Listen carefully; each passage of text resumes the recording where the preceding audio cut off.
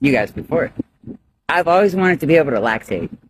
And today, my doctor, after my EKG results, said that she's feeling confident enough to start me on this medication, Reglan. I would love to help a family, that can't breastfeed and does want the milk and has the option to have transgender milk. Trans women in breastfeeding. Can trans women breastfeed? Should they breastfeed? What are the health considerations for both the trans-identified male and the child who is receiving the breast milk? What does the literature say? What do the major perinatal health organizations have to say? We'll take a look at that and more in this next episode of A Slightly Twisted Female, hosted by Brittany RouXX.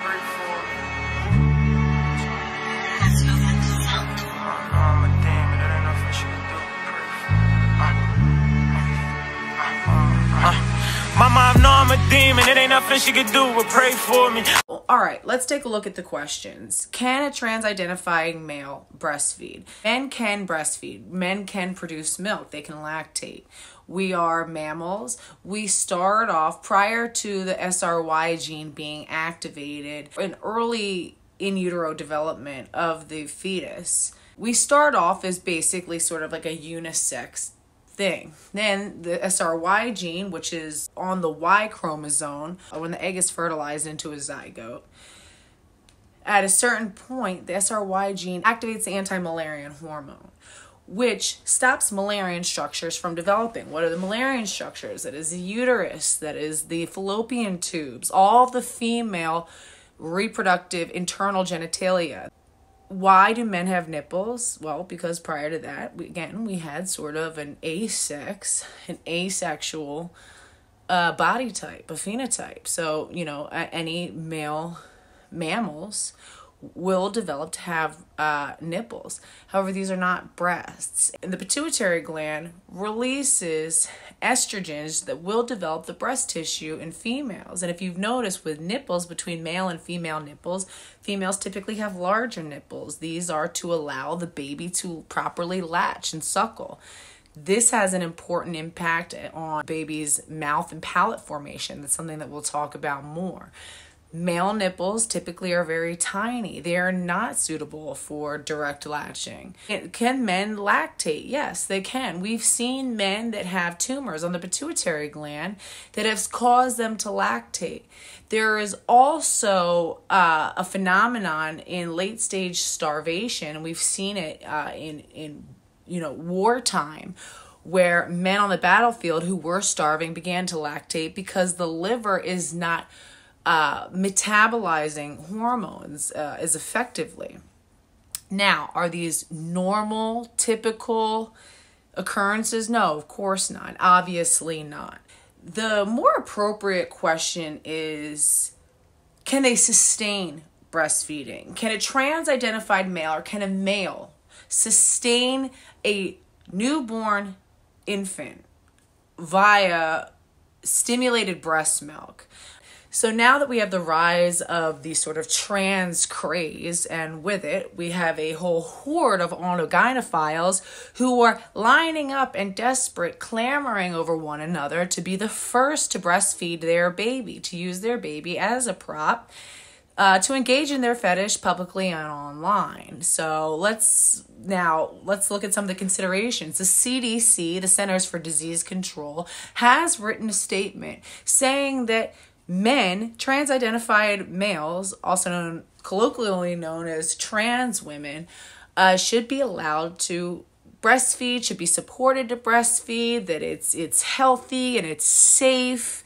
Let's take a look at the science behind those claims. Now, if we are to look at the cursory statements given by organizations like the American College of Obstetrician Gynecologists, don't forget that on November 3rd, 2023, we will be taking action outside of the American College of Obstetrician Gynecologists to demand that the ACOG divest itself of gender ideology, or else the U.S. divest itself of ACOG.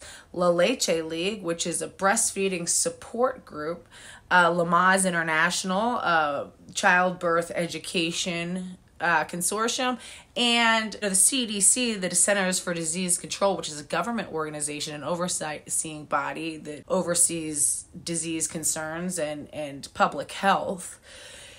You would think, yeah, there's no problem whatsoever with a trans woman breastfeeding the baby that their partner had or that they acquired in some means of adoption or otherwise. But is that so accurate? But wait a minute now. Psychology Today and many other clinicians acknowledge the existence of something called lactophilia, or the sexual fetish around lactating.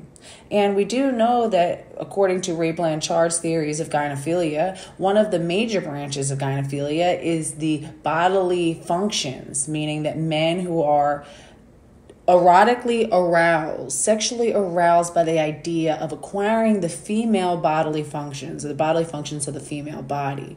So are you saying that Lamaze International, the CDC, ACOG, and the Lactation League are participant in allowing paraphilic males to engage with a lactation fetish? This lactation fetish has led many women to engage in something that's known as lactation prostitution, where desperate women make their breasts available for men to suckle on. I will not apologize for who I am. I will not apologize for what I need. I will not apologize for what I want. I ain't even gonna cap. Oh, hell no. I said, nope. That's disgusting. Damn, so how'd you get back home? You had the Uber? What you mean, my boy? Oh, no. Got to see it through, my boy. God. Play blue with the clues. I'm a motherfucker, you didn't have a clue. Well, it's really concerning. A lot of young mothers are getting involved in this, young single mothers. And of course, never to be ones to be left out, trans women want to get involved. And we know that trans women have extremely high rates of prostitution. And they are excited to offer this new, fun, exciting, female process of lactation.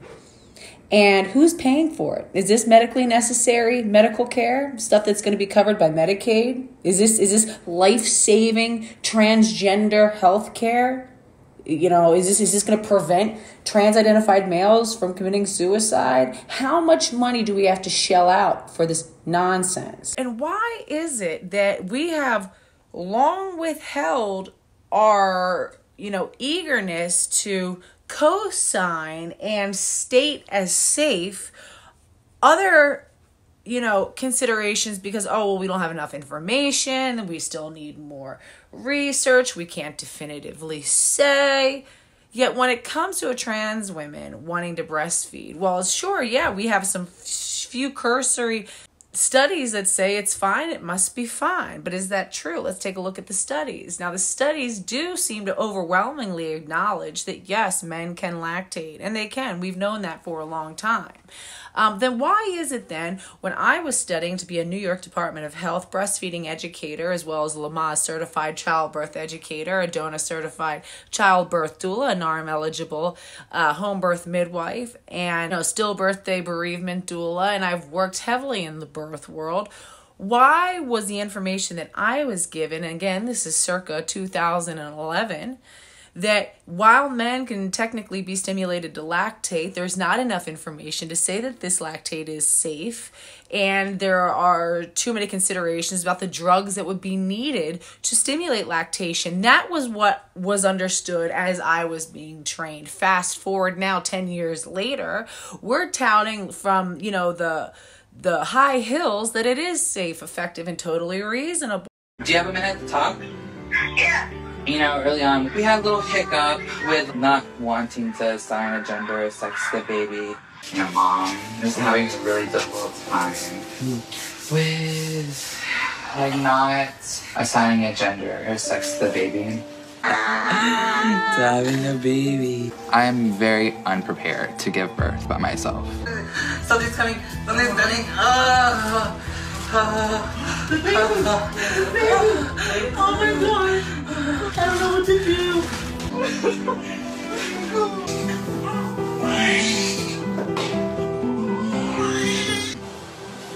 Oh, I had to put it over here.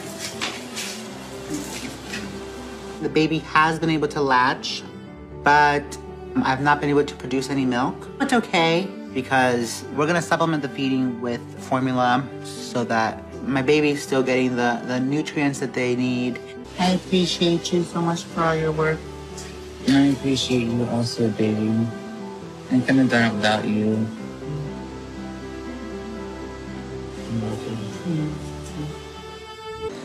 So I took a look at the literature myself. I wanted to see with my own eyes what is being said and what is being found. And it's first and foremost, the design of these studies is really concerning. These are case studies involving, in some scenarios, one participant.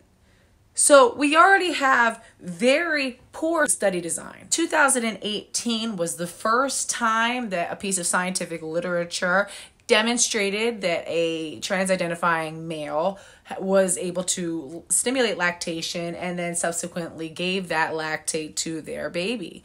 2021 is the next time that we saw that. So the second documented case. And since then, we've seen many more. What I found concerning with the literature, now the literature does state, yes, it's possible. Again, we've known that. What I found considering was the weight, the disproportionate weight given to when breaking down the sort of, benefits of this breastfeeding relationship and why it should be fostered and, why it's an important thing that we help develop in men who have, either autogynephilia or these homosexual transsexuals, is that it's a very gender affirming experience. That concerns me that we are using neonates, infants, as sort of a prop to help affirm the gender identity of what is, fairly, potentially, mentally ill men. Right? So I don't know that should be a primary consideration and, really a consideration at all, but certainly not a primary one. There are many ways for fathers to bond with their babies. And of course, while we sit there and give all this weight to the gender affirming experience of breastfeeding a baby, there is absolutely no mention of what it is potentially doing to the mother. Is the assumption that the mother just doesn't want to breastfeed her own baby? Because in my experience, a lot of mothers do want to breastfeed. They don't have the proper support, the financial support, the social support to adequately do so, but they do. Additionally, we know that one of the benefits of a mother breastfeeding her neonate is the antidepressive effects that it has. It can help a mother regulate her hormones to begin to lose the weight that she had put on to gestate the baby and to properly bond with her baby, but also regulate her hormones that will have an impact on whether or not she will go on to develop postpartum depression or even worse, postpartum psychosis. We know that breastfeeding can be a very critical preventative action to keep a mother from developing depression. So when we're handing those opportunities away to men, why is there no consideration for the sort of impact that this could have on the mother? Breast milk is based very much on supply and demand. It's a use it or lose it sort of thing. So for every missed feeding, this is why we say as, lactation experts and as breastfeeding supporters, we always say that it really is best not to supplement. If you are trying to achieve and maintain a high supply of breast milk, it really is best not to supplement those feedings with artificial milks or, some other source, because every time you miss a feeding, your milk supply will begin to scale itself back. The more you breastfeed, the more your body will produce milk. The less you breastfeed, the more your body will begin to there will be a milk cessation in milk production. So every time that this man, a father of whatever, is taking away a breastfeeding opportunity from the mother, he is taking away, an opportunity for her to developing milk. The father would need to be breast pump pumping milk and breastfeeding around the clock. So we have a mother who's recovering from childbirth. Another thing that breastfeeding does is it helps the uterus begin to contract back down to size. That's why we always say that, you know, if a mother is bleeding, if she's having difficulty getting her uterus to contract back, we always say it's important to put the baby to the breast. That will stimulate uterine contractions. So, you know, there is an ecosystem. The mother is completely left out of the discussion that I've seen in a lot of these, you know, scientific cohorts and whatnot. And there's a huge overemphasis on the gender affirming, you know, benefits, of course, to the man. Well, let's talk about the child. Now, what does the science say about the breast milk itself? Well, it seems the milk that is pumped from the nipple of a man does seem to have within range the correct macronutrients that, you know, we would hope to see. Things like lipids, fat, protein. But is it perfectly identical? Well, I don't think we can say. Why? Because we still don't know exactly what is in breast milk across the board. Because if we did, we would be able to synthesize an artificial milk that is identical and a perfect replacement for breast milk. And guess what? We have not and cannot do that. When we are pumping men full of hormones so that they can induce lactation, you have to understand exogenous hormones will never, ever be able to orchestrate themselves in harmony with what a natural hormonal, you know, orchestration would look like. Why? Because hormones fluctuate from day to day, hour to hour, perhaps even minute to minute. The breast milk composition at the start of a feed is different than the breast milk composition at the end of the feed. And how is this regulated? Through the mother's production of natural hormones that, you know, that ebb and flow as is necessary. At the beginning of a feed, breast milk is high in water content, which is to quench the thirst of the infant. And towards the end of the feed, it's very high in fat content. And the high fat content of post milk or later milk in the breastfeeding session helps the baby feel full. When a man is taking exogenous hormones, he is not able to replicate these sort of personalizing the feed for that baby, right? This is something that only the mother's body can naturally regulate. We don't know. I mean, it is with great arrogance that we assume to know exactly how mother's body is at work in concert with their baby, the baby that they gestated and grew for 9 months. That baby, upon being born, already recognizes the voice and the smell of its mother. It can identify its mother versus any other person in the room. And it'll move towards its mother, and it'll naturally move up towards the breast. Another consideration is the nipple. A male nipple is tiny. It's difficult to latch. I'm surprised that any of these men can get an infant to latch, especially with this one TikToker who has risen to fame because he's used his infant as a sexualized prop. Yeah, you are good to breastfeed your kid. Essentially, I just had a conversation with my doctor where I was like, hey, I'm going to be working to induce lactation to be able to breastfeed my child. Is there anything I should be concerned about, be aware of, anything I should know, anything we should test for? She was like, oh, given all the medicines you're taking, that's all good. I'm going to go ahead and do like a double check with the WPATH standards for lactation and trans women. Oh, WPATH. Would that be the same WPATH that investigative journalist Genevieve Gluck exposed for participating with a fetish site and whose top members are part of the Eunuch Archives, a site that hosts hundreds of thousands of pieces of written literature depicting the abuse of children? That same WPATH? Yeah, they're reputable. Let's go check in with them.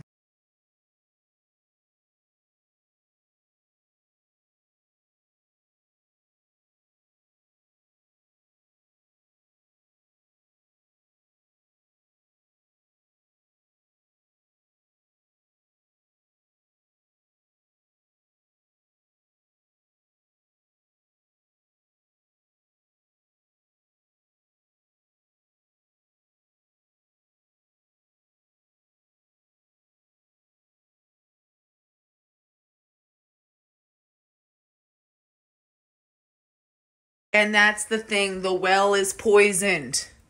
These doctors are checking in with organizations that are already politically tainted and tied in with the trans lobby. Don't you understand? The well is poisoned. It's not like, oh, well, we checked in with WPATH. We checked in with the CDC. Yeah, hello.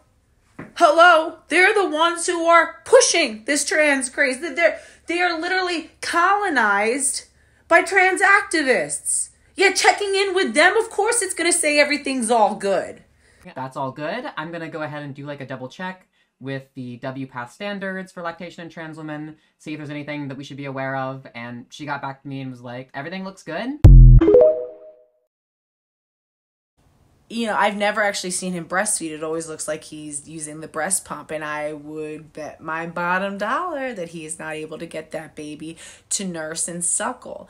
This matters too, because suckling at a human breast is the optimal way to help develop the palate and the tongue and the sort of jaw strength and muscle coordination of a baby, which can actually have later impacts on their later speech development. This is why, you know, even artificial nipples are not a good replacement for female nipples.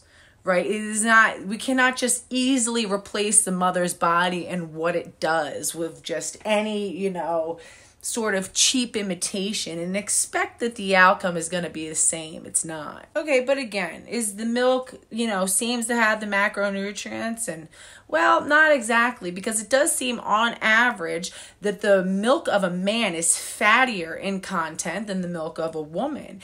And having too much fat can have deleterious impacts on the baby's insulin levels, blood sugar levels, you know, overall health and well-being. And again, a baby of that age, a young infant, is so fragile, and it is so important that it receives these, you know, nutrient in the proper balance. This is why you don't give water to infants. Waters can throw off their electrolytes and send them into cardiac arrest fairly quickly.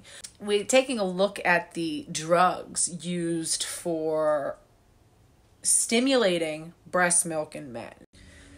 On July 19th, 2023, 2 U.S. Senators, Bill Cassidy and Roger Marshall, penned an open letter to Dr. Cohen of the CDC, the Centers of Disease Control, challenging the decision of the CDC to post a guidance, nearly 2 pages worth of guidance on trans breastfeeding or chest feeding, in which they advise that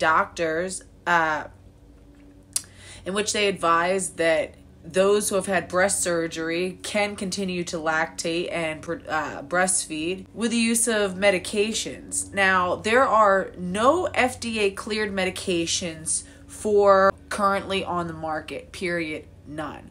Every medication used by trans medicine, trans identifying people, are off-label uses, and some are recognized as dangerous off-label uses, chiefly and primarily domperidone. Domperidone, which is given, originally had been suggested at 10 milligrams for women to increase their breast milk supply, is now being given to males at 30 milligrams. It has been shown that it is not effective to use domperidone in women, and that there are no known safe levels. And at 10 milligrams, cannot be shown as safe, and potentially there are adverse effects. So testing had to stop because there is no ethical way to continue to test this medication in pregnant populations without doing potentially irreversible harm to the developing fetus. So why then are we giving 30 milligrams? If 10 milligrams wasn't safe in women who are already equipped to lactate and breastfeed, why are we giving 30 milligrams to men and telling them that it's okay, that they can enact their fetish with the child? Hi, I'm Abby, and I'm transgender. I'm at the doctor's office. See? Doctor's equipment. I am getting a checkup for the Ritalin that I'm on for lactation. I have to check to see if there's any unnormal heart rhythm and see where it's at. Last time I was like 412 or something. And if it's over 500, I have to stop. But maybe I could keep going with pumping since I already started lactating. And, you know, and I get the new pump on the second, the two point. I wish I had the Halo 2.0. No, the Willow 2.0. I wish I had that. If anybody's got one, oh my God, please send it to me. I would love to have it. But the ones I'm getting, they're going to be a little bulky, but they're, you know, hands-free. I get to walk around and get things done and pump. Whoop, whoop, whoop, whoop. So I just wanted to check in, give everybody an update on where I'm at on my lactation, and stay tuned.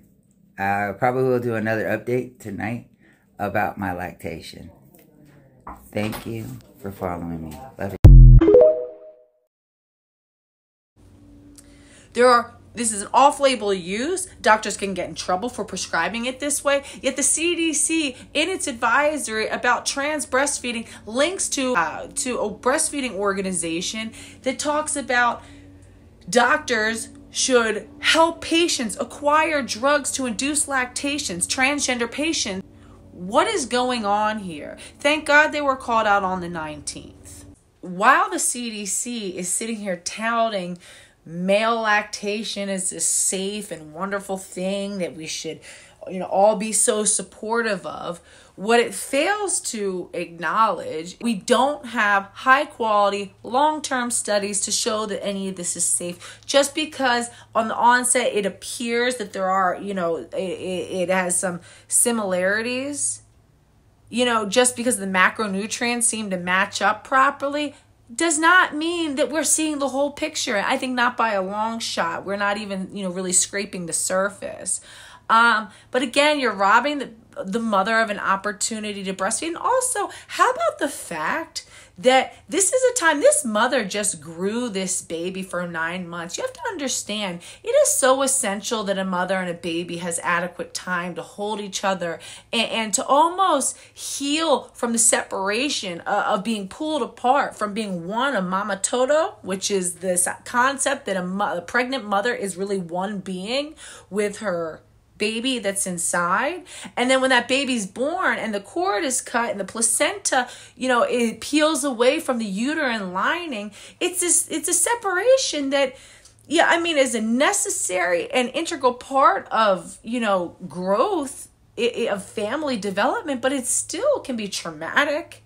It can still be, somewhat something to grieve. And I think part of the bonding time is a time to grieve the sort of separation, but to celebrate this sort of new connection that we have as two beings. And when a dad feels his need to insert himself and to sort of, he needs to be the center of attention. He needs to become this sort of, he's jealous and he wants to be a part of it and he wants the attention. And how about you focus on your role, which is to provide a safe and protective environment for the mother of your child and your child to bond, and so that the mother can heal.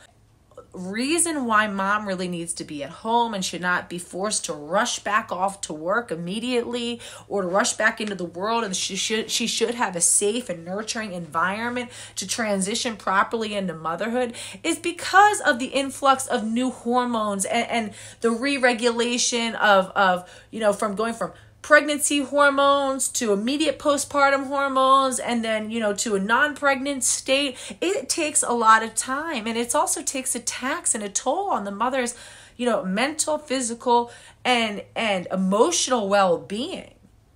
While this mom needs this time to bond with her baby, imagine now a man, theoretically, the father, doesn't have the same sort of hormonal tumult that the mother is going through. He's supposed to be the sort of clear-headed, able to sort of handle the demands of the world that's necessary to provide and to maintain stability. He needs to be the rock in that moment, something for her to lean on, to fall back on, while she's able to go through this very natural and important process. This isn't to disparage mothers that go, look, they're all just crazy and hormonal. No, it's a beautiful time, but she needs that she's going through a lot. There's this beautiful storm that's going inside of her, of life and life-giving and birth. And a man is supposed to be this rock. And now he's got to go and be a clown and start,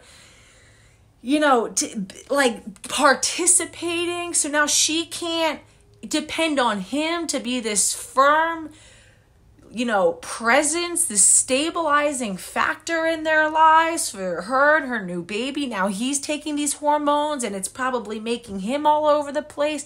How selfish do you have to be? So the conclusion is male breast milk the same as female? No. Oh, and another thing to remember is that men simply are not able to produce enough breast milk. We have never seen a scenario in which a man who was able to stimulate lactation, lactogenesis, was able to provide enough milk to solely sustain that baby. I think on average they make something like 6 ounces a day. You have to understand that when a baby picks up, breastfeeding, it comes to a point where they need between 2 to 3 ounces every few hours, about 8 times a day. That's nowhere near enough to sustain a growing child. And again, the mother's natural hormonal orchestra will augment itself to meet the needs of that baby. So for example, the mother of a premature child, guess what? Will produce milk that is actually personalized for the needs of a premature baby. Our bodies are that brilliant that they can recognize that we didn't gestate the baby long enough, and the baby probably needs milk with higher fat and nutrient content. And guess what? Our breasts will provide it. As the baby grows, the milk nutrient content changes over time to meet the needs of the baby. That's because our hormones are in this constant flux. This constant change is, again, an orchestra where it changes and it meets the needs versus exogenous hormones that are just being pumped at a constant rate just to squeeze out whatever we can. Can we technically get men to breastfeed, to lactate? Yes. Is it the same? No. Does it, would it be something, for example, maybe in some, like in Ukraine, if there were people who were cut off from aid for a long time and there was neonates who had immediate needs, and perhaps there was a way to stimulate a man to breastfeed because, the mother had died or was injured or sick and there wasn't a stable, artificial, milk supply. That would be a scenario where I'd say, yeah, it makes sense that we know that this is possible and that we utilize this as a short-term solution until we can get that family to safety, until we can, that family can then access a better environment. But to do it for the sake of affirming a trans-identified man's gender identity so that he can engage with his fetish and use the child as a prop and then totally disregard the emotional, physical, psychological needs of the mother that just carried that baby, I think it's absolutely sick and insane. And no, wrong. Don't forget that on November 3rd, we will be meeting outside the American College of Obstetrician Gynecologists headquarters located in Washington, D.C. to tell them enough. We demand that ACOG divest itself of gender ideology, or else we demand that the U.S. divest itself of ACOG. That only women are mothers and only females are women. We said enough of the gender ideology, enough of the spin. Bring back maternity care for mothers, for women. Save our language, protect our spaces. Come join me Friday, November 3rd, 2023 from 2 to 5 p.m. outside of ACOG's headquarters in Washington, D.C.